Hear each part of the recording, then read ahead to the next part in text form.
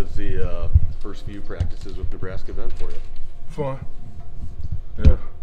What, if anything, has kind of stood out for you? You switched teams here this off season.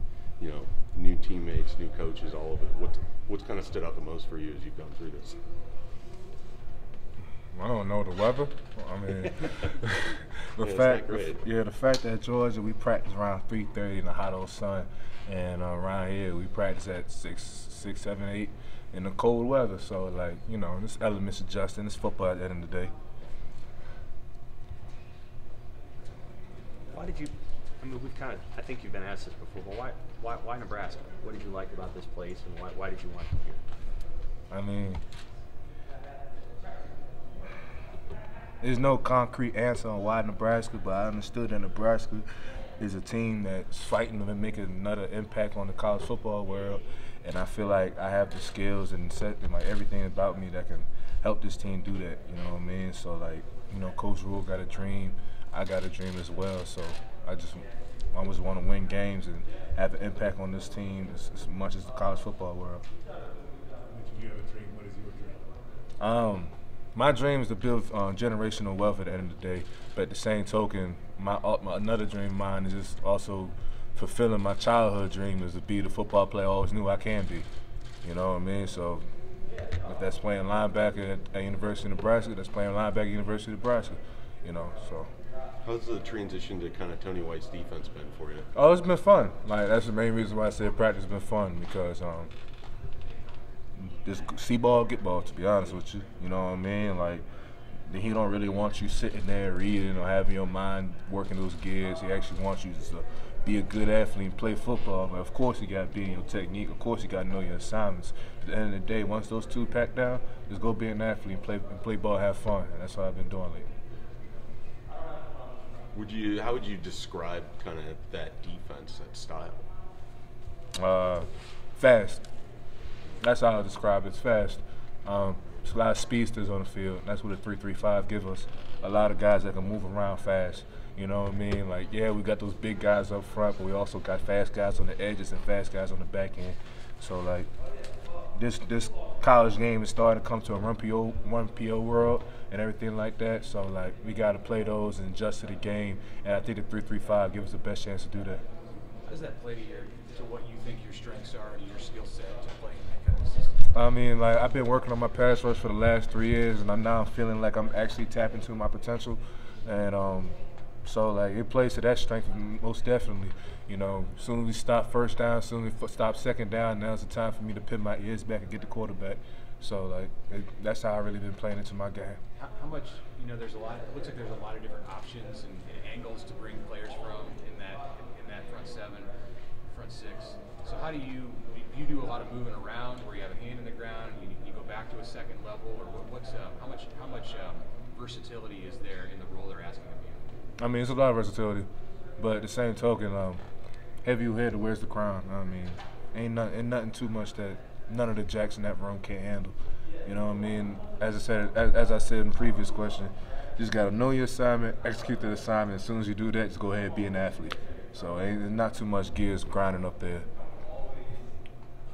Who else is at your position doing what you just explained to do? You got Jamari Butler, Maverick Noonan, Dem Corva, then that's really and Buddha too.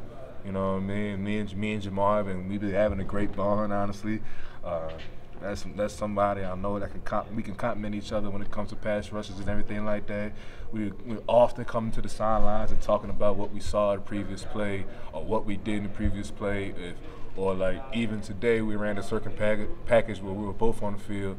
We can look at each other on the same time. It's like, hey, did you win or did you know what I mean? And we can nod our head and shake our head, but it's just that competitive advantage between both of us. It's like if we want to make this team great, we know that kind of rests on our shoulders.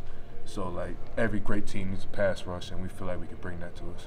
How did you grow in the 3 years that you were at Georgia, playing with the players that you were playing with? I mean, like I got $1 million friends.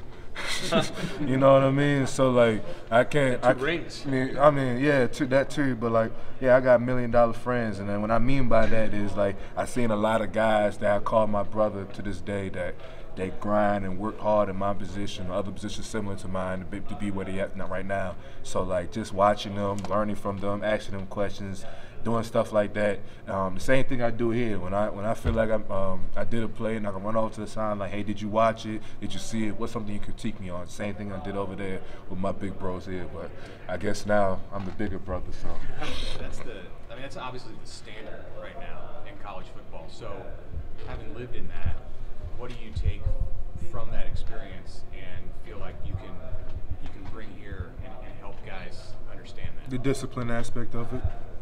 You know what I mean? I ain't gonna lie, Coach Kirby, he would get on you behind real quick if you didn't do your assignment or do your job. I'm not saying they wouldn't do it here, but hey, that was just ingrained. It's like a little worm in my brain right now. So I just try to make sure I'm conscientious of my work effort and everything I do, and try to make sure I do every single step right. You know, not to the point where I'm robotic, but to the point where I'm able to do my assignment correctly. So is Coach Knighton your primary coach, or is it Rob? Coach Rob. Okay. But I do like Coach Knighton. Tell him I love him. How have you enjoyed working with Coach Rob? He's a young guy with just in the NFL. Yeah, I mean that's the only, the scary part about leaving Georgia was like, would I ever find a coaching staff like that again? And that's what I found right here. You know what I mean? Like, especially from them stemming down from the NFL, coming here, Coach Rule bringing almost his entire staff here too. That's always been a blessing. And me and Coach Rob, we developed a bond to the point where, like he's my coach, and I'm proud to say that. Did you feel like you knew that you had that connection with them, like that they were going to be able to fill that role for you before you? Is that part of your decision process, or did you learn that more after you got here? I learned that more after I got here. I'm not gonna lie, I had a high anxiety coming in here. You know what I mean? To the sense where it's like, okay, this is a new chapter in my life. I gotta do what I have to do to make the best of it. But at the same token, those coaches, they helped me guide me through the process and helped me open up to myself to the point where I was comfortable and able to be the guy who I am right now. So what was it then that if you didn't feel that strongly about them yet until you got here, what was it that made you want to pick this place? The opportunities that was here. I'm not trying to be selfish or sound like I'm all about me or anything like that, because I do really want to win games and win bowl games here, and for them to bring a lot of success here in this facility, which is absolutely deserved because by the work ethic of this team. But yes, the opportunities that lied here was pretty convincing for me, and plus Coach Rule himself, that's the main person I talked to when I was visiting here, was Coach Rule. You know what I mean? Like, he said this is going to be a system where I can thrive in, and I put my faith in him. And faith at the end of the day, you can't touch it, you can't see it, you can't taste it. It's intangible, but you just got to believe in it. And I'm still doing it, and I'm seeing some pretty good outcomes from it. You said when you were talking about your guy that you work with coming off the edge, you said it was Borders. Was that you were talking about? Mainly in the jack position is Jamari Butler. Jamari Butler. Okay. How about with Chief? Are you tight with him? Being a guy coming from the SEC, is there some kinship there? Yeah, funny thing about me and Chief, during the Florida-Georgia game, we went against each other in special teams. Yeah. So sometimes we joke about it and everything like that, but Chief is my sunlight. I'm not gonna lie to you. He's a ball full of energy. So whenever I feel like I don't want to be here today, or like, oh man, I wish I was still asleep, I'll still see Chief bouncing around and smiling. So if he up, I gotta be up. So. Who's the best player you played with at Georgia? Best defender, the one that you respected the most? I can't tell you that. No, front seven was nasty. I cannot tell you that. There's like a list. If you ain't gonna put me in that one. Any more questions?